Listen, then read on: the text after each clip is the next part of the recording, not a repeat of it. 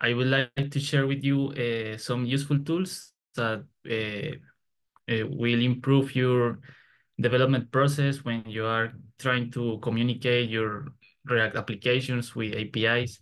So that's why this presentation is called RESTful Client Generation.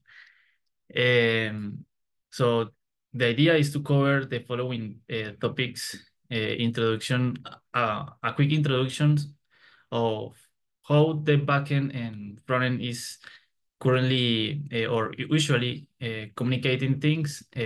What is the challenge here?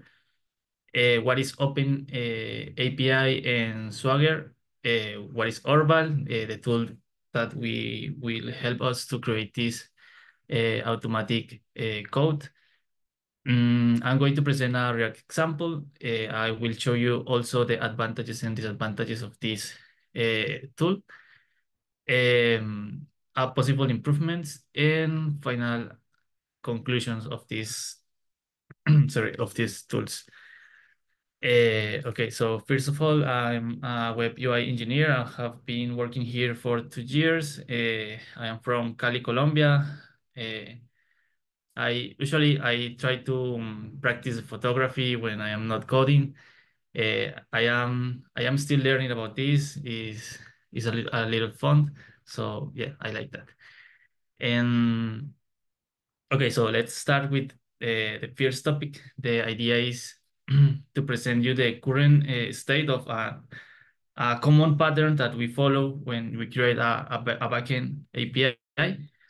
I would like to start with the the common approach that we follow. For example, in any cases when we create a backend, we have to create the models of the informations. For example, as you can see, typical models could be users, articles, and so on. So the idea is when you have created or when you have defined these kind of models, you have to translate that models to a front-end application. So imagine that we have a backend in any language, for example, Java, Go, or other other different language. If you have a user model in backend, you have to translate the same model in TypeScript code. If you are using TypeScript or JS docs or any other locations, because usually we want to keep the projects with a good documentation. So we try to define these types in the front end too. And if, for example, backend change one property, we have to update this in the other side, and that is the pattern. Okay, the idea here is to create a workflow to automatically generate these types and request handlers. So the developer is not going to care about how to implement this logic. The developer will focus only in the business logic and is going to use just the code that is generated by this tool. Is great. So the challenge here, I found that could be four: the manual API generation. Sorry. The idea is that when we want to create this kind of contract between front and backend, we need a standard, and this standard could be, for example, Swagger or OpenAPI specifications. So the first challenge here is how we could keep these schemas up to date. So don't worry, the idea is to use different tools that each language has to automatically generate this kind of objects. The second challenge is the consistency across the applications. Here, the idea is to have defined one single model, for example, in the front end, and use across all the applications. So we are going to try to avoid the duplicate type models. So the idea here is to use the tool of Orval to generate centralized, like it's like a source of truth but for types. So we are going to use only the types generated by this tool. The other challenge is keep the client code sync with API. So we could work with these tools using, for example, scripts or CI scripts in any GitHub action, for example, to every time the API change, run a script to update these models. And to handle complex API interactions, Orval will help us to reduce this complexity, because he is going to hide the implementations of the API calls and is going to expose only the function that we are going to use. Okay, so let's start with the first one tool, is OpenAPI.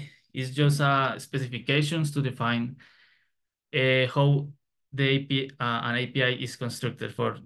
So for example, if you create an open API, for example, in Java, you don't have to care about create this YARN file or JSON file to define the schemas, because there is already tools that we will use your models and will transform that to OpenAPI specifications. So we don't care about update this manually. We usually create a run a script. This will be correctly created. This is going to be created correctly. We just need to, for example, uh, find the correct documentation, how to use the tool, and that's it. The other one is Swagger.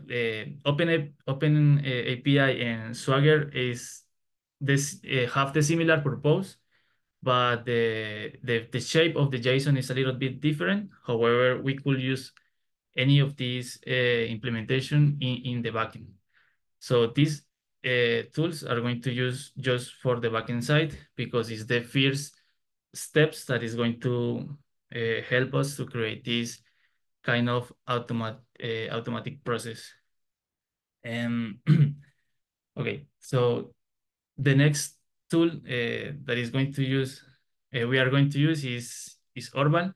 It's a library that we will run it on the client side, and that tool is going to take the JSON files or the YAML files from the backend, and is going to transform that to a TypeScript code. That means that we are going to have the types definitions, request handlers, with any implementations that we need. For example, Orval supports React Query, Fetch API, the common approach, and other tools, for example, Axios or other popular libraries to communicate with APIs. So with this workflow, for example, this is an example of this.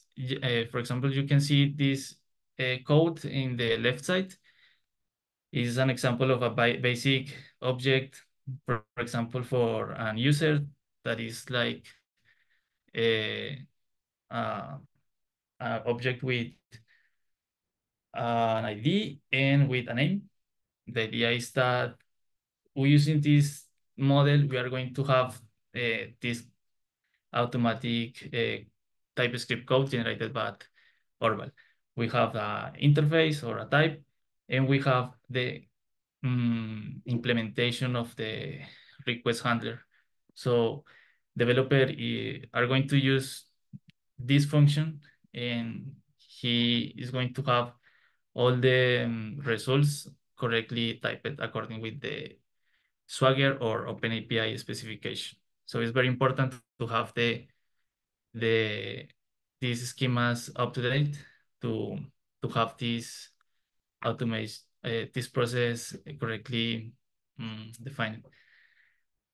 So the final result with this approach we will be like this. We have in the backend side, we will need to expose an endpoint, sorry, to provide the JSON schema. It will be in Swagger or in OpenAPI format. This information is going to pass through Orval, and Orval is going to create the schemas and the handlers. And frontend just have to use this generated code. And I'm going to show you a little example of this.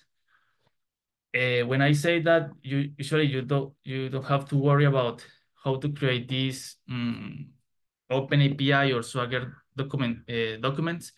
Is because in H language we have tools to generate these schemas. For example, uh, a simple project in Go, you could use libraries to generate these documentations. And for example, let me show you if I have defined a structure of object here, for example, an user, or you are not seeing my screen, I think. We can, everything is okay. You are seeing the code editor? Yeah, Yes. we can see it. Okay, nice. And let's suppose that we are going to introduce a new field, and this field will be a font. This could be done in any language. And with this change, we will need to, okay, this doesn't matter.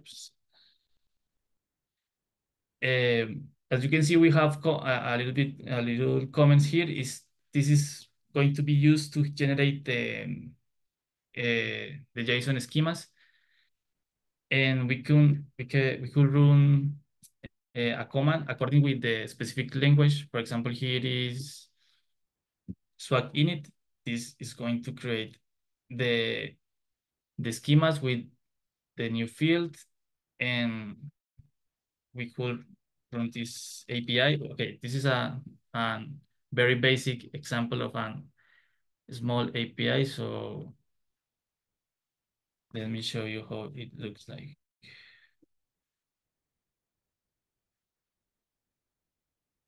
Okay, this is an example of Swagger site, but the current API that I'm currently working is.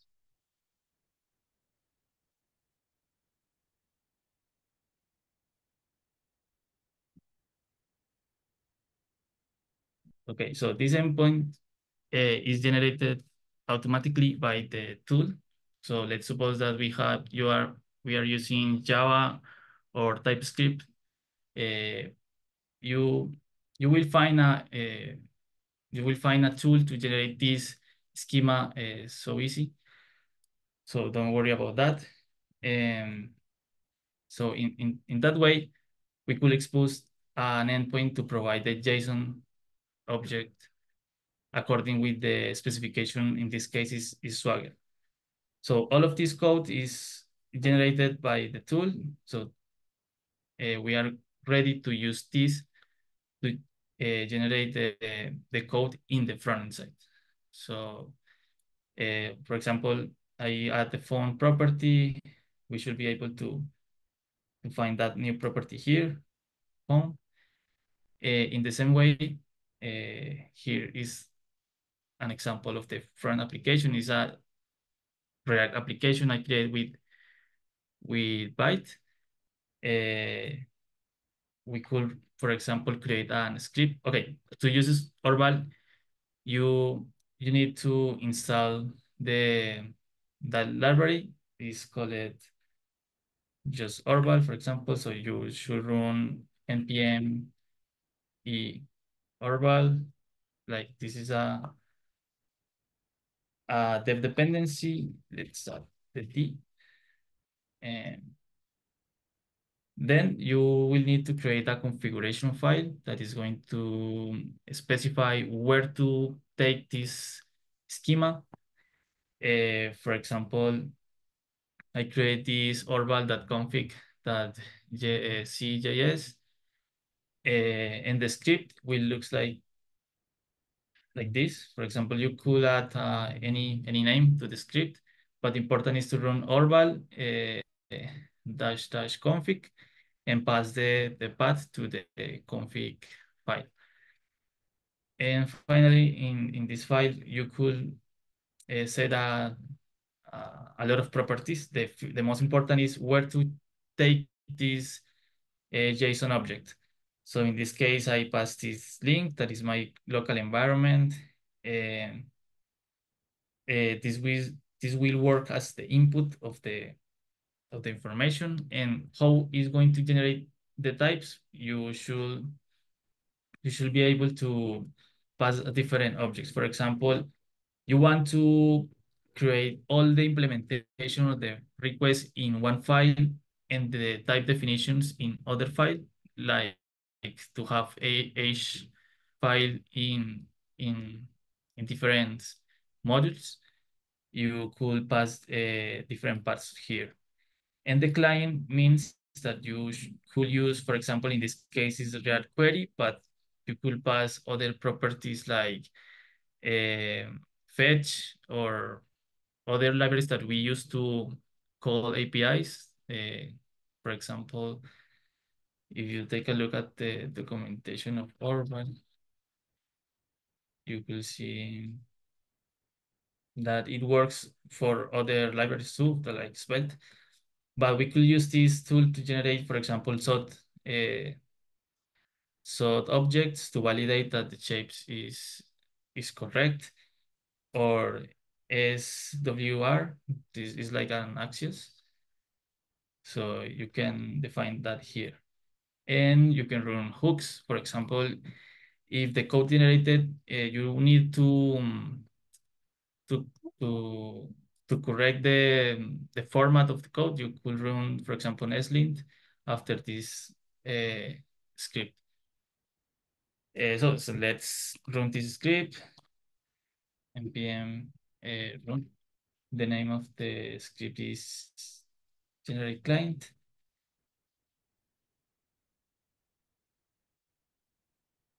Okay, so remember that we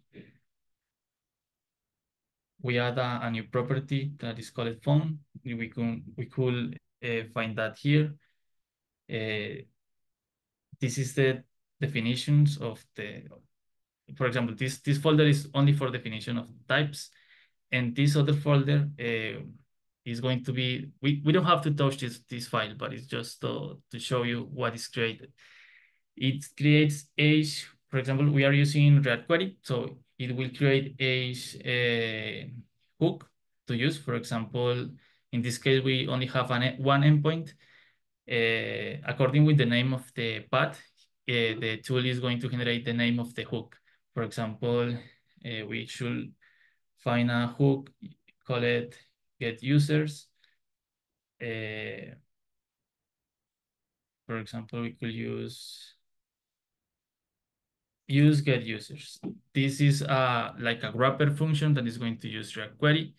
So in this moment, we could use here, for example, this is a empty component that we could call, like we usually use a React query, but importing this implementation. So we could define a variable and call this new hook. Just get users. This is generated by the application. So let's console log this for a second.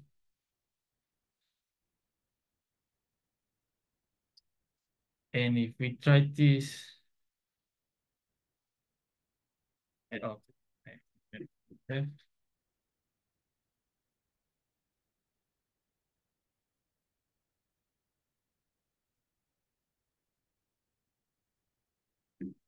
Let's again.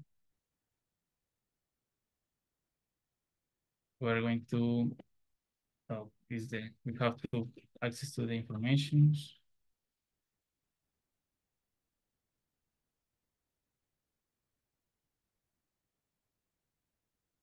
And information is that. As you can see, we have all the response is already defined. So we don't worry about which property we are able to access because that is the idea of these tools that provide us all the definitions of the response of the API. Let's check. This response is a little bit weird. What? Let's inspect this. Okay, the response here right now is an HTML. It should be a JSON, but we could use more complex examples. For example, we have defined this Swagger pet store example. So for example, if we need to generate all the models for this project that you can see we have a lot of endpoints here. We just need to copy the URL where the JSON is. If you check this URL, you can see that all of this JSON is the Swagger specification for this API, and we just need to pass through the Orval config and run again the command. So you are going to see the difference here in the generate folder.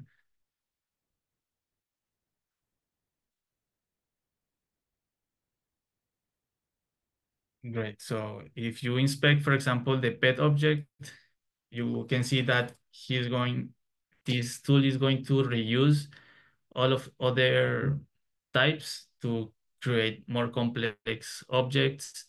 And also the API is a little bit huge because each possible endpoints is going to be defined as a possible hook of React query. And we could use, for example, let's try use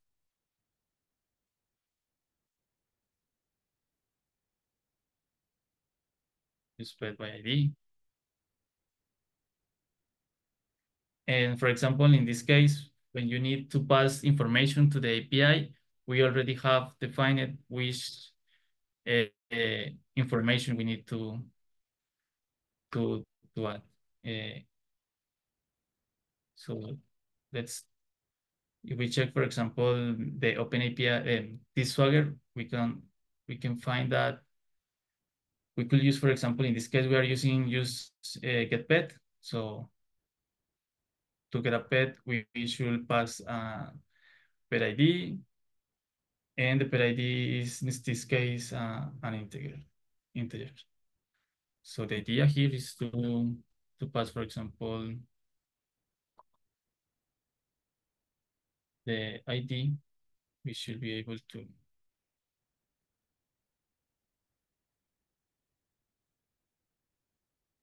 let's see what happened. Oh,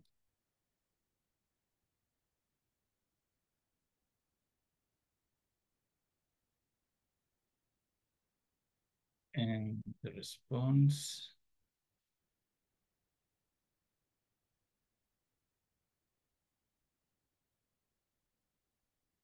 Okay, seems like this pet API is requiring a different shape of the input, but the idea is to is to really on the schemas that we are storing in the backend side.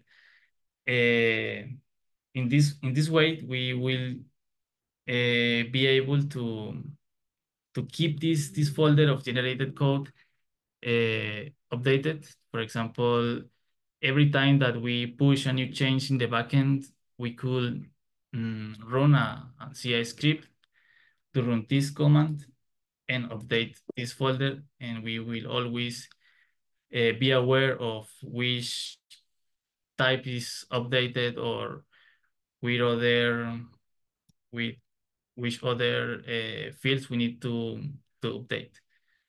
And final example of this, for example, if you pass a different client, let's suppose that we could pass SOT in this case, or remember, we could pass SOT. Yeah. Uh, if you don't know, SOT is a useful library to validate objects according with a specific shape. And so then if we run this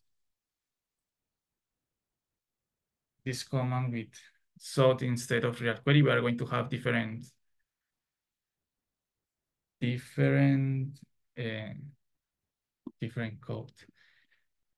So here we have defined age object like subnotations. So this is a very great tool to optimize the time when we define these objects. Great. So let's move on. The advantages of this, of course, the time efficiency. We don't need to create code or create tickets, for example, to the new endpoint, because we already have that when we run the script. The safety is because we could use a combination of the TypeScript definitions, or we could use SOT specifications to make this type strict. We could, for example, simplify the API integrations, because when the backend team update any field, we should aware of what is changing. We don't need to ask, for example, which is the new field, because all of this process is automatically generated. And improve the documentation, because to use these workflows, we need to make sure that the backend side is updating correctly the OpenAPI schemas and the Swagger JSON schemas. And the disadvantages is the limitation is in the customizations. For example, when you need to create middlewares in the front end side, or a very specific implementation during the request, you should create a separate code, and that is that could create a little bit of duplication code, because you have implementations created by Orval and implementations created by yourself. So that's not a good thing. The other disadvantage is that we depend on the API quality. If we have a service that the Swagger specification is not correct, or the OpenAPI JSON is have a fields that we don't support, this workflow is going to be broken. So it's a little bit fragile in that sense. Yes. Do you have any questions so far?